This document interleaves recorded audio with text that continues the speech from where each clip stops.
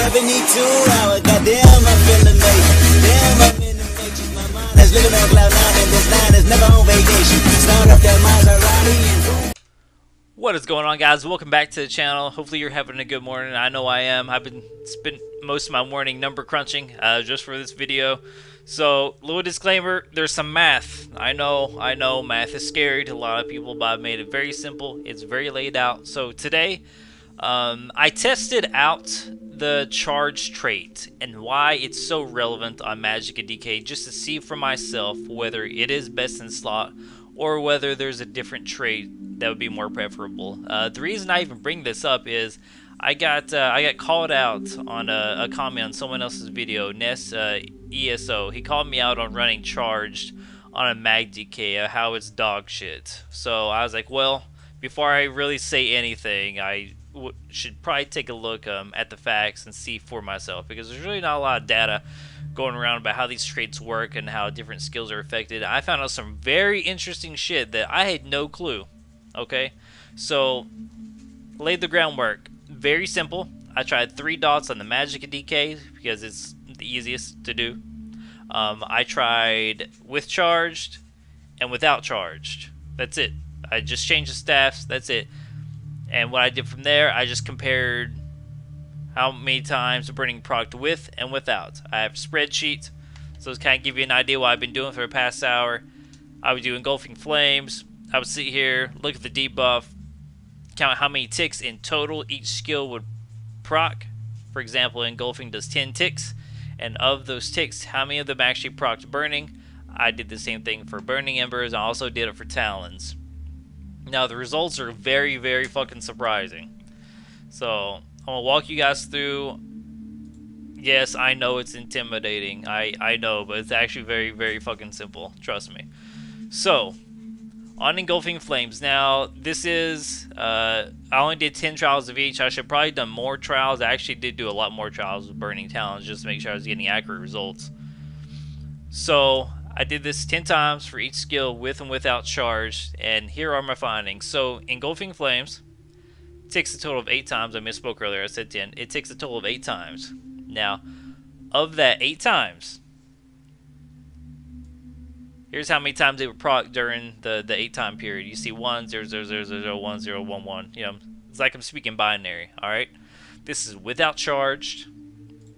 So, on average, of my 10 trials, I got a burning proc chance about 5 fucking %. 5. That's it. 5% without. Now you're like, wow, you know, charge is definitely going to help that. Well, take a look at charge for engulfing flames specifically. Please pay attention. It's specifically to engulfing flames. Each skill actually has a different interaction. It's very weird.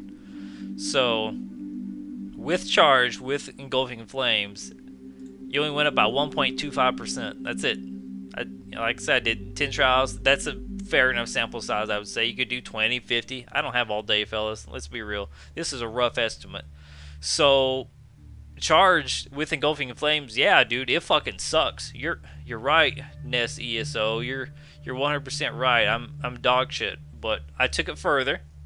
Okay, so I went on to burning embers. It's a single target ability. Now this also has 8 ticks, but I did not count the first damage tick that it did, because it 100% applies a burning effect, so you can't really count that.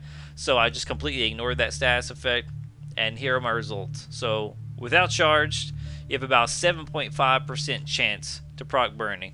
Okay, I mean, that's reasonable. That's about engulfing flames, you know, give or take. But here's where the big dick comes in. With charge, it jumps up to 18.75%, which is 2.5 times the amounts that you're going to get. I went back and double checked this. The ratio is actually a little bit higher when I did this trial again. It was actually like 300%. But yeah, so with charge, with burning embers, you're getting a 2.5 ratio, meaning it procs 2.5 times more often as compared to without. So I was like, wow, okay, well, in this respect, Hoarcrux, you're 100% right, and SESO, you're an idiot, right? So I went to the last skill that really matters, you know, to proc burning. Of course, Wings could proc it, but you know, that's too hard to do. I have to have people sit and attack me all day. I wasn't about to do that. So I went to Burning Talons. Burning Talons, guys. I thought this shit was bugged.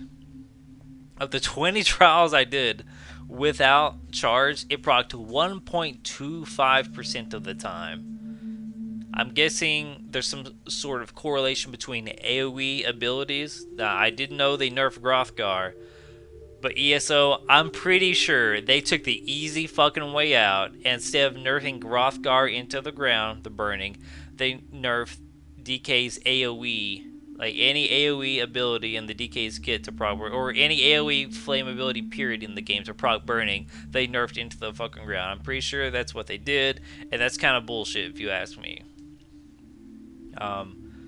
Anyways, I digress. Burning Talons procs 1.25% of the time. Granted, you could hit like 10 people. You know, it's, I kind of understand it, but 1.25% still seems really, really fucking low. So I put on charged, saw a dramatic increase. You see the ratio here, 4 times as many procs when you're running charged. So yes, Josh or Hoarcrux, whatever the fuck your name is, you was right. That's ESO, you don't know what you're talking about. You need to stop listening to meta slaves and people don't know what they're talking about. Sit and do the math yourself. Now, I got a little bit more to go over. So, what does all that mean? Why is this even relevant? So, sharpened, or Nernhome by itself. So, sharpened, he argues that you want to run sharpened. That's about 5.5% increase overall damage. Okay, cool. Okay, so let's think about that for a second. 5.5%. Is that going to make or break you? Okay, well, let's compare that to charge. So, with charge, you're doing 5.5% less damage. So, why run it? So the combustion passive, you guys know Magicka DK combustion passive. Every time you proc burning, you get 500 Magicka. There's no cap on this. Now, all this is one target, mind you. One fucking target. My dog's like scraping her box over. I don't know what the fuck's going on. Maru, stop. So, if you have 3 of these dots up on one single target, okay, one. Keep in mind one. Emphasis on one. Okay?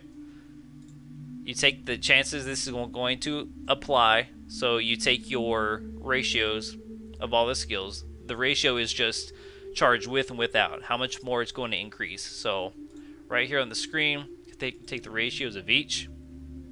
So as a net gain, you know, kind of on average, you want to multiply these together. So you want to take the ratio times what the combustion passive would give you, compared charge without charge trait. So with a charge trait, on average, here's the mana you're going to get back from these abilities on one single target. This only goes up the more targets you apply this to, and having charge greatly increases your odds of doing that, as you can see by the spreadsheet here. So on one single target, long story short, you have all 3 of your dots and they all go the entire duration.